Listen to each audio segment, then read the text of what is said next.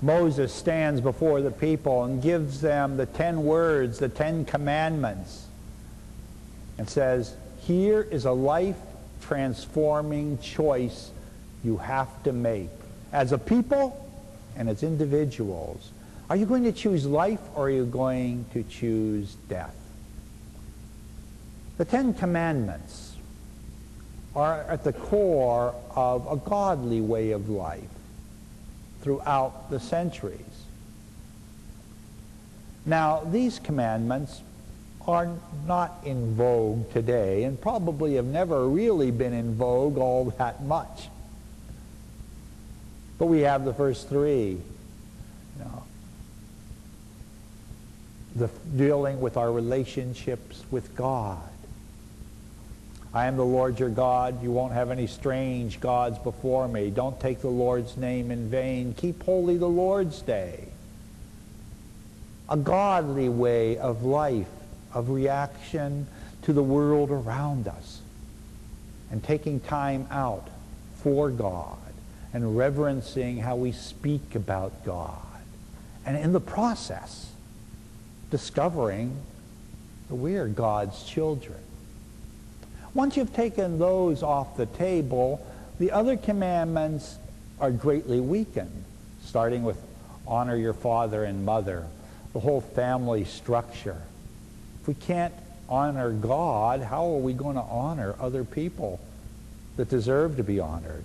Now, we know, unlike God, parents are human, filled with flaws, and some parents are downright despicable because they've abandoned any sense of God in their own life and have embraced the way of evil. But on the whole, there should be that respect built up in family based on the divine truths. Now, a lot of people say, well, this is all religion. You shouldn't be blind sheep following these commandments or the teachings of the church or the lives of the saints.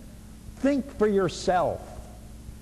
Most people that say think for yourself really mean think just the way I do, and then you'll be free.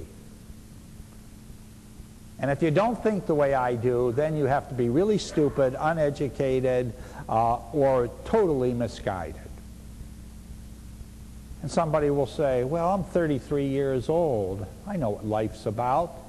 I can make up my own mind what's right and wrong. Well, the commandments are 3,300 years old and have stood the test of time in one culture after another, in one circumstance after another, over and over again. So you have our few years of human experience over against this divine revelation. What should be more weighty?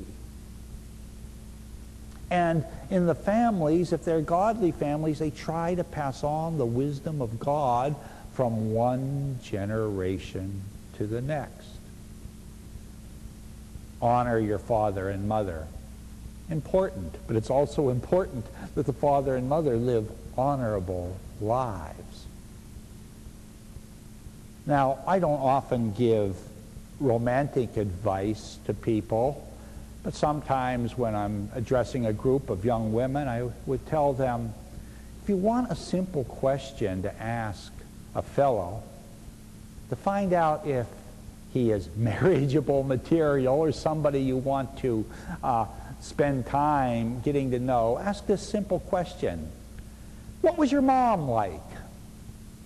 And if all of a sudden they come up with a whole list of events, oh, she drove me crazy, she was no good, she was this, she was that, she was the other thing, I think it's time to look for somebody else. Why? Because he's always going to be dealing with mom issues and women issues, and he's going to look for a wife that's going to be the perfect mom that he never had, and he's going to be resentful to the mom he did have, and that's pretty complex. For guys, I don't know what to tell them. But that sense of honor in family, that sense of dignity in family, so important. And the whole notion of family being redefined, thrown out, changed around, has a lot of implications. And so it is with all the rest of the commandments. Once God has been taken off the table, thou shalt not kill, that becomes problematical. Widespread acceptance of abortion, a growing acceptance of euthanasia around the world, political despots eliminating their opposition by force, all becomes quite common. Thou shalt not steal, thou shalt not covet, thou shalt not commit adultery. All these things become weakened. And the human heart that should have the 10 Commandments engraved indelibly on them become more and more stony hearts. Moses said, have a cheat sheet on your wrist. Have these written on your heart, but also have them written down there. Oh, this girl's pretty cute, but oh, I see here, thou shalt not commit adultery. A reminder. And it should be written on your face. You should look like a godly person. A person who's not going to lie, to cheat, to steal, to covet. This is a way of life. The other way leads to death even while people are still alive physically.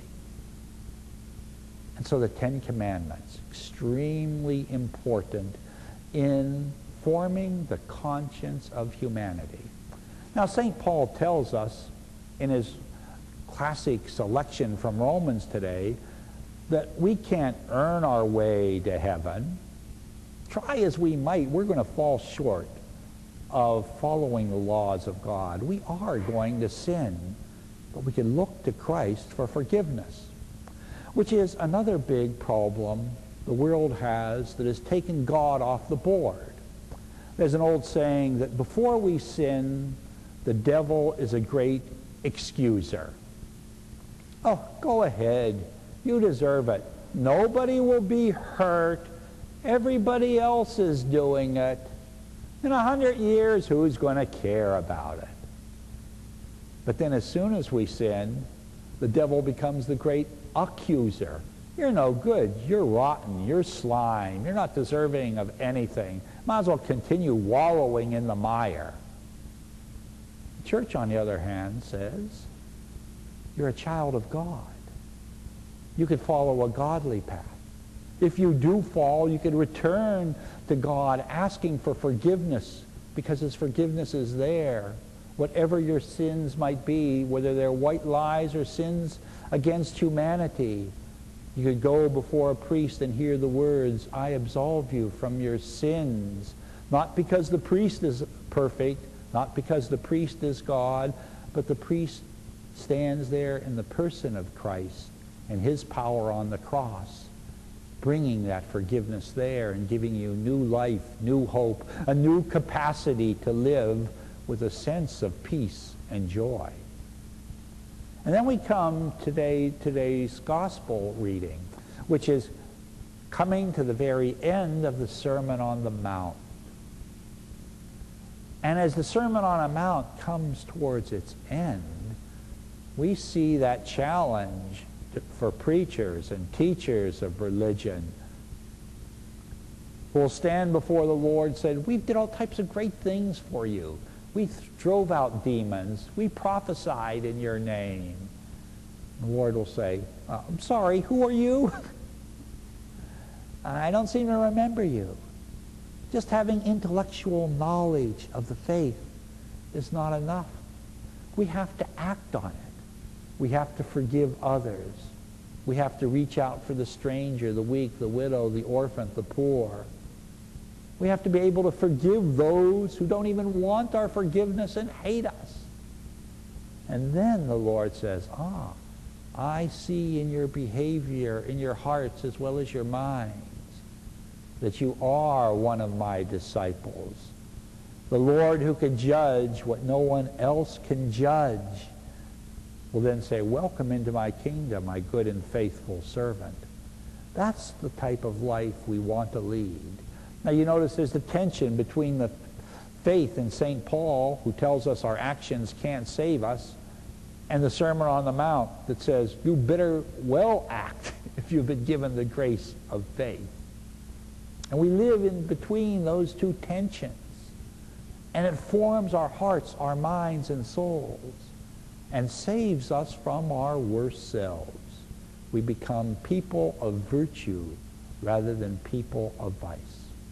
Now, I want all of you to think for yourselves, but think with the church, and to think about God and how God is acting in your lives. In a few moments that we spend together on a Sunday, thinking about life and death, sin and salvation, love and hate, we try to rewrite on our hearts what's right and wrong. And people still, despite everything, know it in their heart of hearts. About 15 years ago, they did a survey of juvenile delinquents in prison, asking them what they thought right and wrong was. And then they had the same survey given to people, to teenagers who had never been in trouble with the law, except the survey say, what do you think those juvenile delinquents think? Well, the teenagers that had never been in trouble with the law thought, well, they must think that robbery, violence, stealing, and rape is good because that's the way they acted. But no, when they conducted the survey with the prisoners, they all wrote down stealing was wrong, violence was wrong, rape was wrong. They knew what was right and wrong, but for whatever reasons in their lives, they chose to go down the path of darkness.